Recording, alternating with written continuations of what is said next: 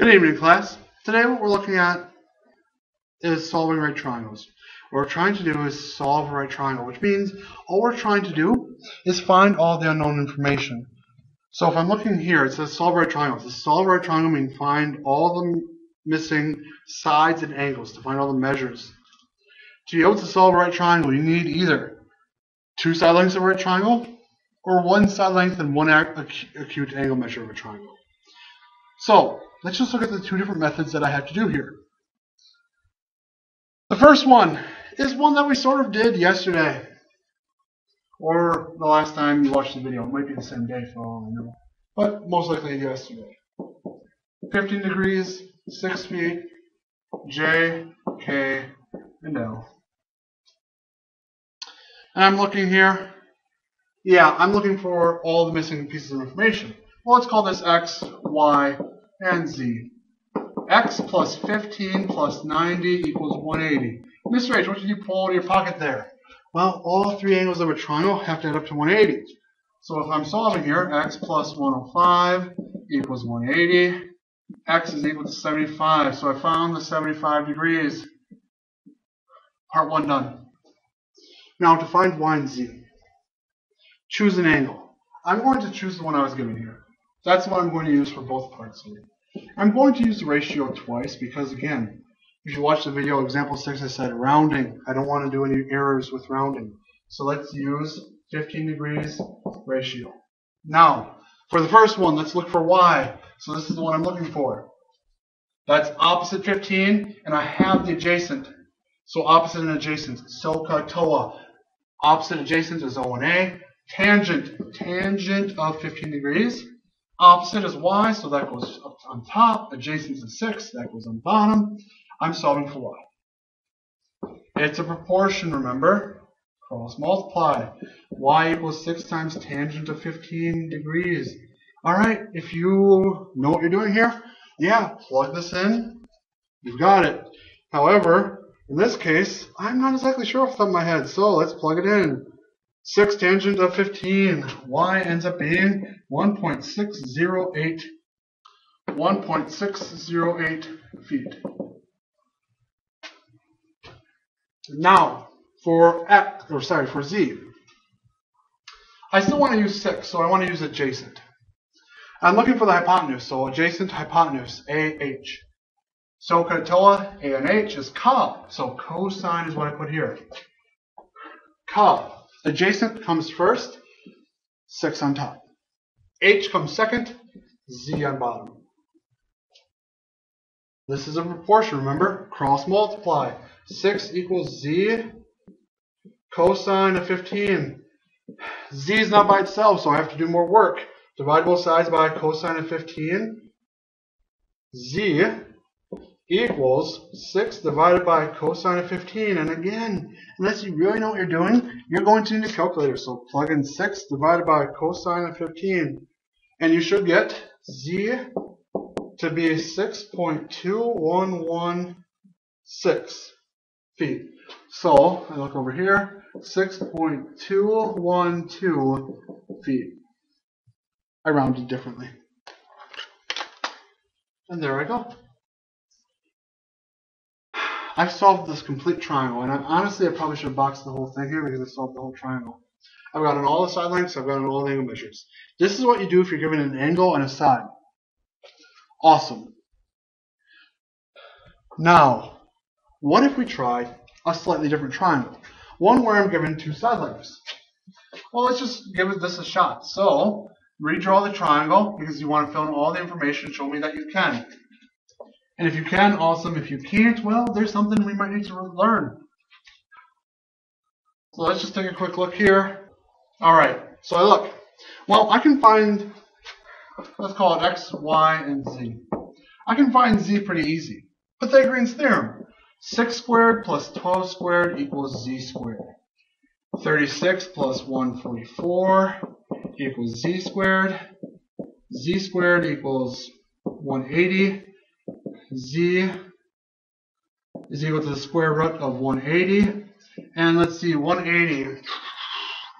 What numbers go into 180 that I know for sure? I think 36 goes into 180. I want to say 5 times.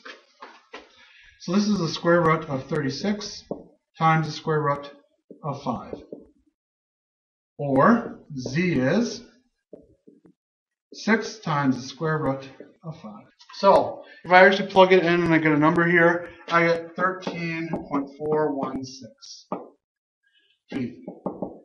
Alright, so I found the last side and I'm about to find x and y, and I realize I have 2 variables. You know, I don't think we've ever found a way to find an angle here.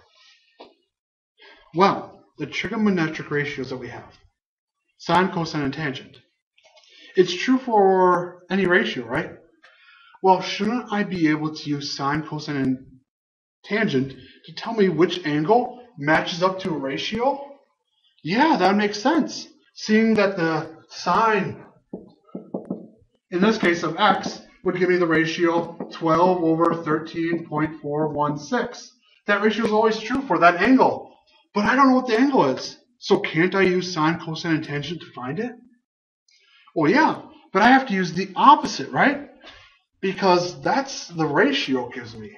Sine of x will give me the ratio. What if I want the opposite of it, the angle? Well, I have to do the opposite operation. That's just like saying, all right, to get rid of a multiplication, I have to divide. To get rid of a square, I have to square root. It's the opposite operation. On your calculator, just above sine, cosine, tangent, you should see sine, -1, cosine, -1, tangent, -1. What these are the inverse trigonometric functions. And what they are for is for finding the angle measurement. So in the case of the triangle on that screen, what if I wanted to find the measure of angle A? I know each of the ratios, tangent of A, sine of A, cosine of B. Well, the first one, tangent of A. If I want to find the measure of angle A, what I do is I take the tangent inverse of both sides. So if I'm looking real carefully at this picture here, oops, I accidentally went on. If I look real carefully, tangent of A equals 15 over 20. Well, what if I went down here and I took the tangent inverse of tangent of A? Well, I get the measure of angle A out. Tangent inverse of this would give me a measure of angle A. And that would equal the tangent inverse of 15 over 20. Well, let's just check this real quick. What if I use tangent inverse? So second tan. And I put 15 divided by 20. Mr. H, when he punches this in the calculator, he gets 36.869899765. Or measurement of an angle real close to 36.9. Mr. H knew this measurement because he used the tangent inverse of the ratio. So you still set up the ratio as normal. Tangent, you still set up that way. And when you set it up that way, what you do next is you take the tangent inverse of the ratio. So up here, if I look here, I want to find x. The way I'm going to find x is I'm going to take the sine inverse of the ratio I set up. And that will give me the angle. Well, what if instead of sine of x, I would have used tangent of x? Tangent of x equals 12 over 6. Well, if I want to find x, I take the tangent inverse of my ratio, and that will give me my angle measurement. So, basically these inverse trigonometric functions, you set it up normally. Tangent of x equals 12 over 6. Tangent of x is 12 over 6. Yeah, that's true. And once you set it up, I'm trying to find x. Take the tangent inverse of the opposite side, you'll get x. Take the tangent inverse, the sine inverse of the opposite side, you'll get x. Same thing here. If I set it up, sine of A is 15 over 25, then the measure of angle A is sine inverse of 15 over 25. If I set up cosine of A to be 20 over 25, then the measure of angle A is the cosine inverse of 20 over 25. Basically, whichever ratio I set up using here, if I want to find the angle measure, I take the cosine inverse of that ratio. So, let's relook at this problem. Solve the right triangle. We've already found z. We already know how to find x. Let's look at this one here. tangent inverse of 12 over 6. Tangent inverse of 12 over 6. Sine, cosine, tangent. So I'm trying to do the tangent inverse. So I hit second, tan. Tangent inverse now should appear tan, -1, start parenthesis. 12 divided by 6. Now, this is where you have to be very careful, because your calculator is sometimes smarter than it should be. If you don't put a closed parentheses here, sometimes that divide by 6 gets excluded. It gets put outside, and you get a wrong number. So make sure you close parentheses, especially on this here. And now, it tells me 63.4349. So this here, x is 63.4 degrees. And because the acute angles of the right triangle are complementary, what's 90 minus 63.4? Well, that's going to be 662.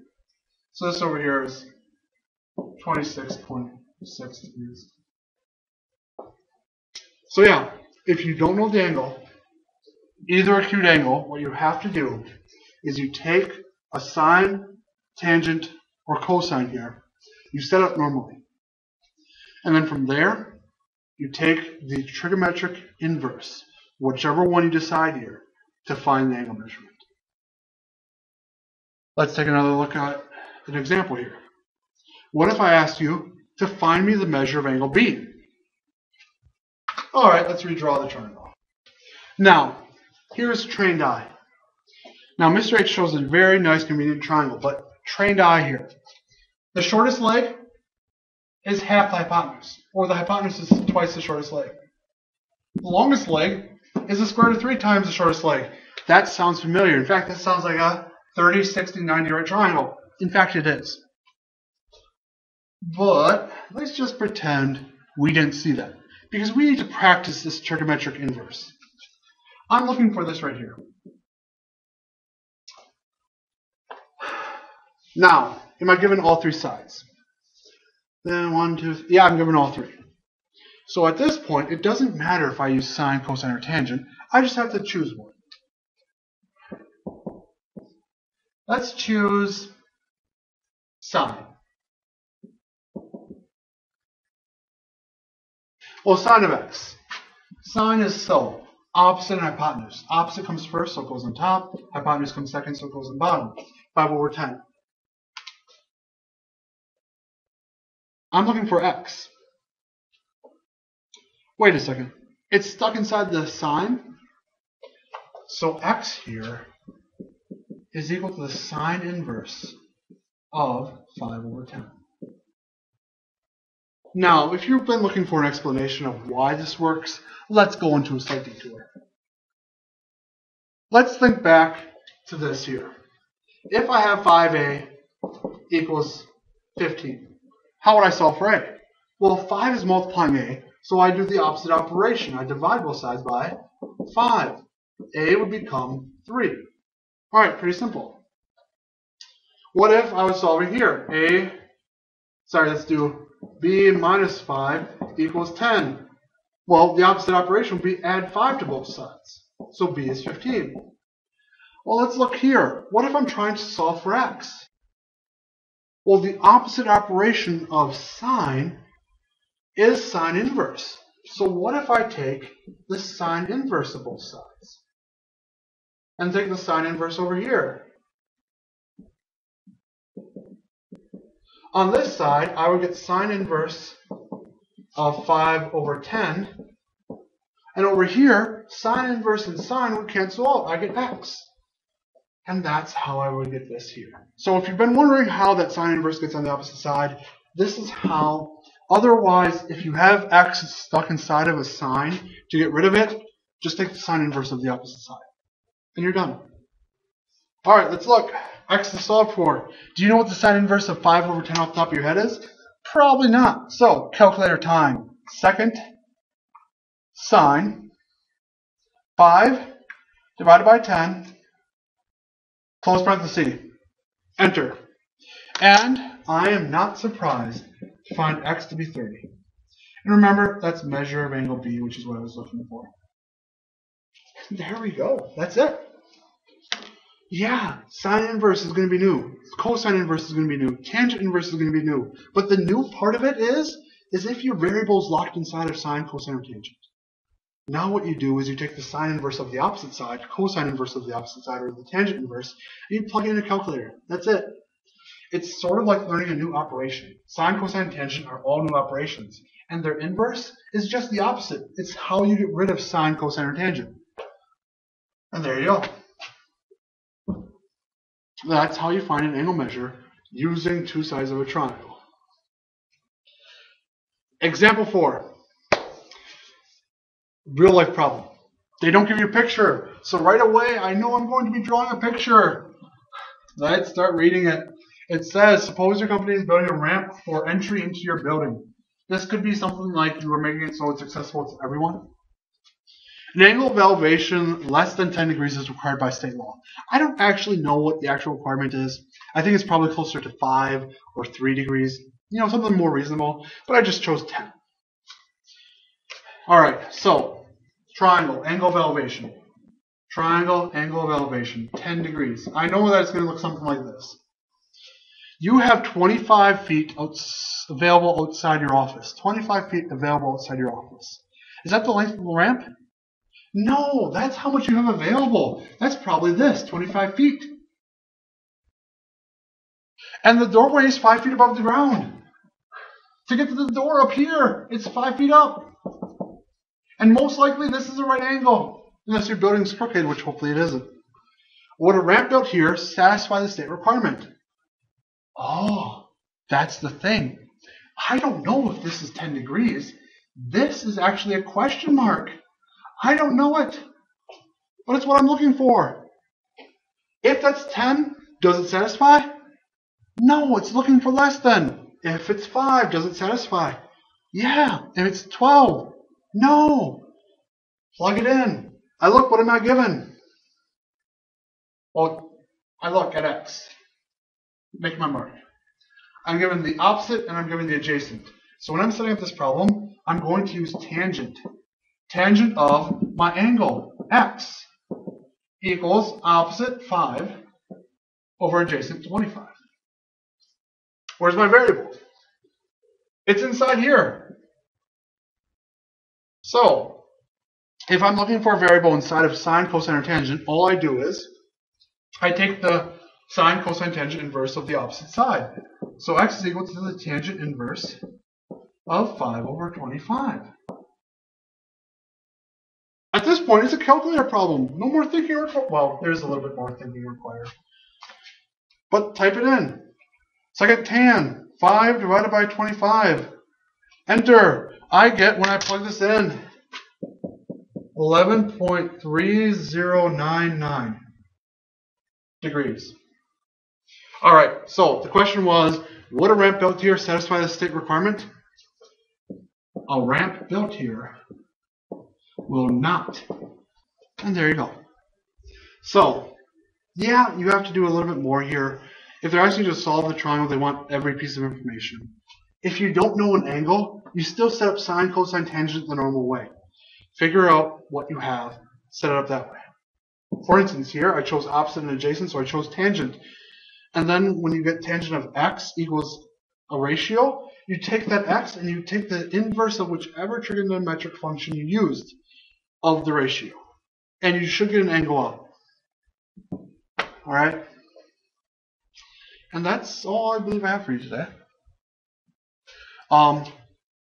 This is a tougher section. Try your best. It is new. But that's all I have. Till next time.